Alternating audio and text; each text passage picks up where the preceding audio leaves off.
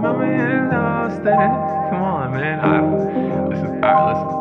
Keep your energy right. What's up, mi familia? So as you can see, well, I don't really know what you can see, so we're just gonna leave that right there, bud. Leave that right there. But what's on my noggin for the day, or right now, momentarily? Okay, so I'm thinking, you know, we've all switched timelines, right? We've all made major changes. We're better versions of ourselves. We're not the same beings we used to be. We're not. No, we're not. We're not. You don't know me. All right. So with that being said, I kind of want to know what's going on with the karmic twins, or not necessarily the karmic twins, but the situation we had with our past people. And now that we're on the new timeline, I just want to kind of be a little nosy, see what's good. Because, you know, when we make final changes, final decisions, and we decide to move forward, the karmic wheel spins. Now, I'm not saying we're looking for their karma. What I'm saying is, bro, did you recognize that you know, your life is based upon every decision that you make? Have you recognized that, you know, you may have a bit of stagnation? Are you actually doing your work? Because it's not that like we don't like these people no more, these beings anymore, but in actuality, you feel me, we love them unconditionally, meaning we want to see the best for them, whether they're with us or not. Now these karmic soulmates don't have to be romantic partners. They could be friends, they could be co-workers, they can be the people at the car wash that, you know, does a great detail, but for some reason he always gives you a toot every time he gives you back your keys. So we are going to see just a little glimpse on what's going on in that timeline. Now, you already know that we're highly favored and protected, meaning no weapon formed shall prosper. That's right. You already know. And you know we give all the glory to the big guy upstairs, because if it wasn't for him, honestly, we wouldn't be as spiritually gangster and inclined as we are. And honestly, we'd probably be like the muggles and just doing the nonsense and the repetitive lifestyles and all that crappy karmic stuff. Rather emotional. Yeah. I'm excited. 222 on the clock. Let's go. So let's see what's good and what's going on with these little karmic beings. And not saying that we don't have karmic tendencies and karmic things to get done, but we definitely want to be a little nosy. Let's see what's good. All right, influencing the okay. All right. Spirit's like, yes, sweetheart. We're on that timeline. You emotionally vacated the premises. You had to walk away. Yes, it was a large investment. The max amount of cups you could possibly have is 10. And you left behind 8. Hold up. Boom. And you left behind 8 out of those 10 cups. This is going to be a difficult reading. We're going to have to fix something about this. But anywho, let's see what's going on. Okay. All right. And also with the moon and the sun over there, it's almost as if something was hidden but illuminated at the same time. Okay, that's interesting. Let's proceed. Remember, we can't have the darkness without the light. All right, so this is interesting. Maybe as we were vacating the premises, things really clearly came about. What do we have there? Exactly, the Hangman, seeing things differently from another perspective. Now, also remember, I was saying mucho stuffo about stagnation, right? So maybe now you're in timeout. Boom. Okay, cool. Let's look at things, reevaluate things. Why are we in timeout? How do we not come to timeout again? Honestly, I don't know, because usually I'm in timeout myself, so I'm not really the person you want to ask for advice on that. But let's just play with the cards and figure this out. All right, let's go. So boom. Okay, 6 of Pentacles, reciprocity. So now somebody may be looking at things a bit differently. Somebody may see that they may want to give to the situation. Okay, very good. And somebody also may be stepping up into their divine masculine.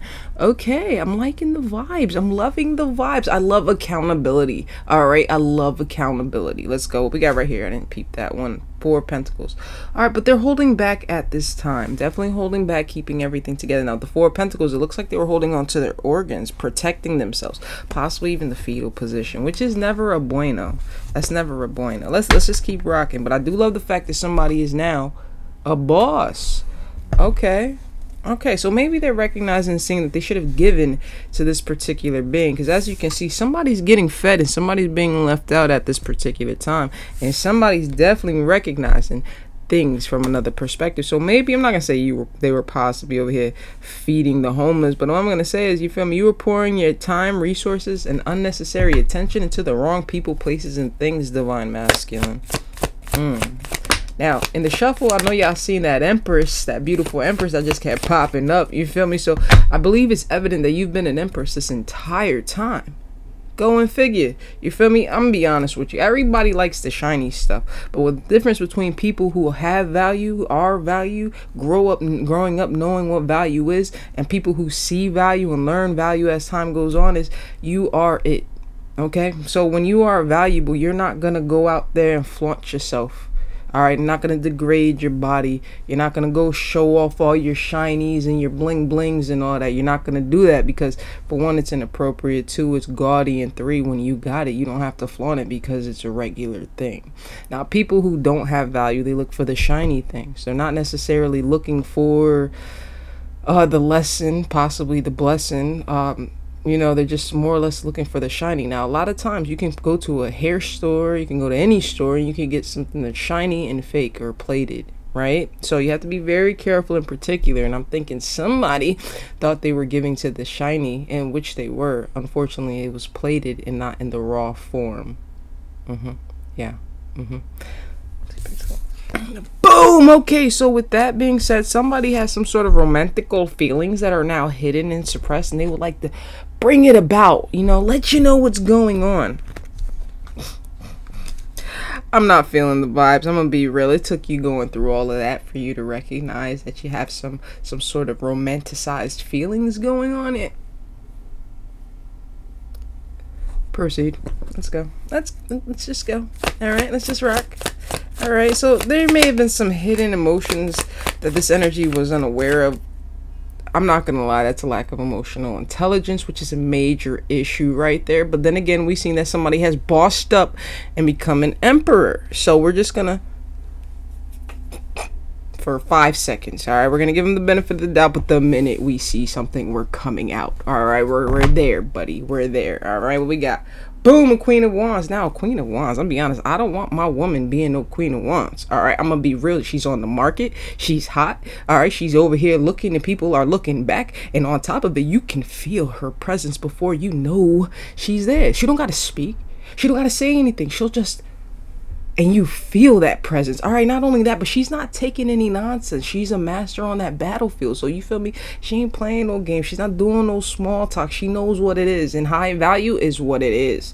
All right, not to mention the little bit of spiritual gifts that are, like, you know, popping out left and right. Okay, so there's some sort of news, an announcement.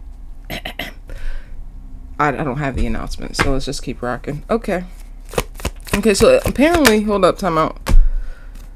This announcement, this Queen of Wands has no idea about. Okay, now somebody's been doing some healing, a little bit of soul searching. All right, they're really doing some deep introspective work, which is wonderful. All right, we want people to learn. We want you to do better. We want you to be your best version of yourself. How did we start this off? We love people unconditionally, whether you're with us or not. We want to see the best. All right, and that's it.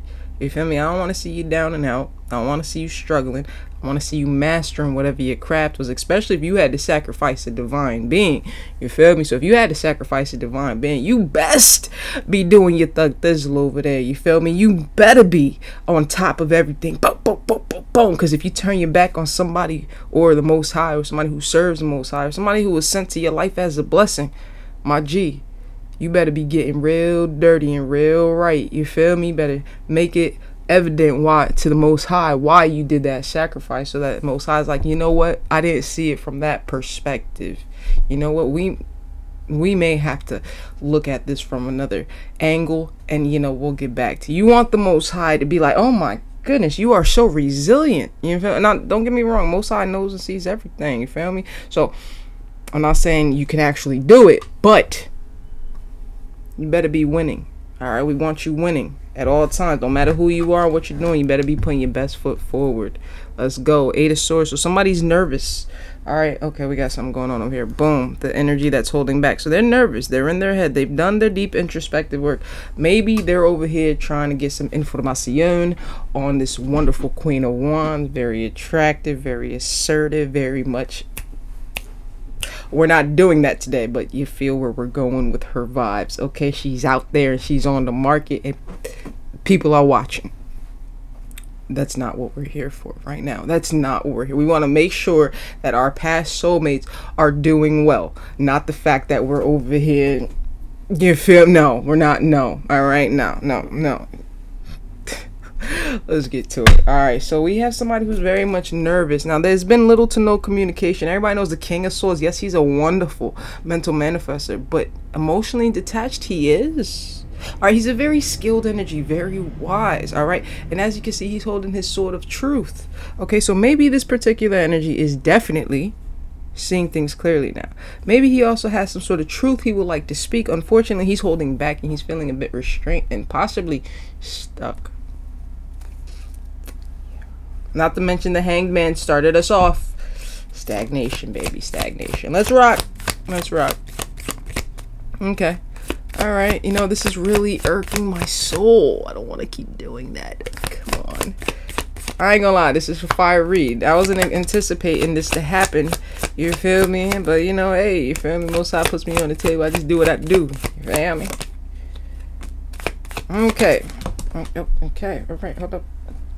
Okay, we got one on my lap, okay.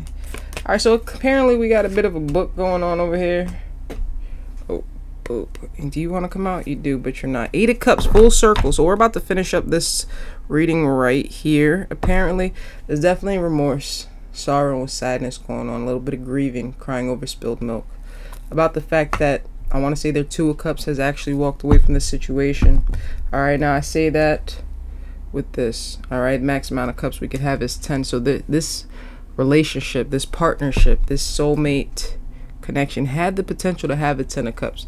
Be something that's truly emotionally fulfilled, something that's happy. You may not have the flyest, fanciest Teslas and all that other stuff, but you know what? You have everything you need. You're very much happy, emotionally fulfilled. Your neighbors are happy with the positivity that you and your family bring to the community. Your family's happy. Your mailman's happy delivering your mail because you guys are so abundantly happy and well and blessed. You know what I mean? 10 of Cups is that life. A lot of people get stuck on that 10 of Pentacles, but anybody can achieve a pentacle. Anyone can achieve a pentacle. Joy, happiness, faith, all of that, that's in a cup, baby. You only get that with a cup. All right, so let's go. So yes, this energy is very much in their head and nervous, and the reason they're holding back is because they feel as if they're going to be hurt the same way that they possibly hurt this divine feminine. All right, now it looks like we did definitely see the 6 of Pentacles where they were giving to another party and not necessarily this and we're going to call her the blue lady, the lady in blue, right? So we see 3 parties.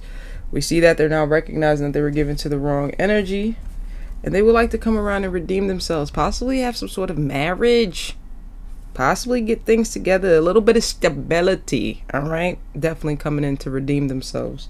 All right, looks like they want to balance the scales. All right, bring a little bit of peace, stability, balance. Now we've seen them giving over here, which is all about balance and all that charity, all that great stuff. But you know what? Now I was about to start talking. We're not going to do that. Okay, so boom. Okay, so and how are we going to do that? With an apology, possibly expressing some sort of admiration, coming forth and being honest. Okay, but definitely seizing an opportunity to communicate, an opportunity to charge in there, boom, to the one who surrendered and let go of them. Now the interesting about that is those are 6 swords. Now I said the reading was done there, but there's definitely 6 swords. So their intent is truly to move beyond this situation. Now my thing is, what you want to move beyond? Yeah, you moved beyond, buddy. You chose who you moved beyond to, but you can't come beyond this way. People, you know, they're just interesting. 10 of Swords, exactly.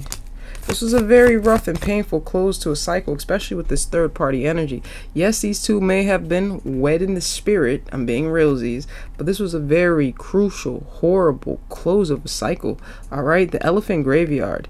10 swords to the neck, back, and chest. All right, it's a no bueno. That's you're not coming back from that. Okay, all right, let's go. Boom. Okay, you very reckless, bit of a Knight of Wands energy, and it's still coming forth with the Knight energy. All right, I'm glad to see that. No, I'm not. They're a Knight. They went from a Knight of Wands to a Knight of Swords, still moving quickly. And yes, I'm seeing bunches of problems and burdens everywhere that they turn.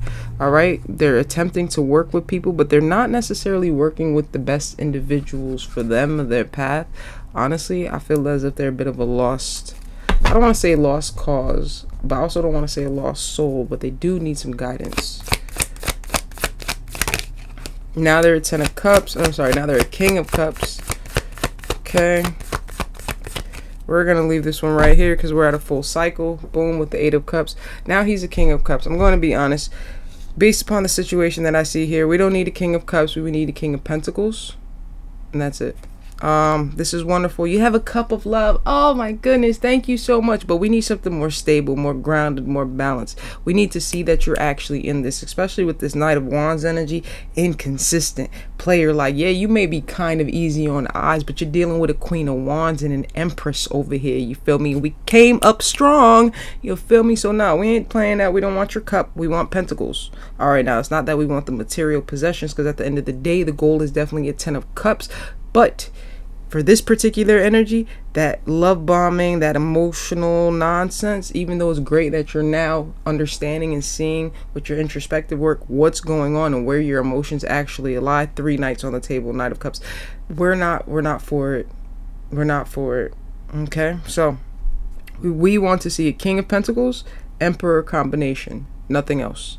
We don't see that, we're not accepting it. Well, I can't speak for everyone, but I will definitely speak for the energy on the table and say we need something stable, we need something secure, we need something solid, we need something that's authentic.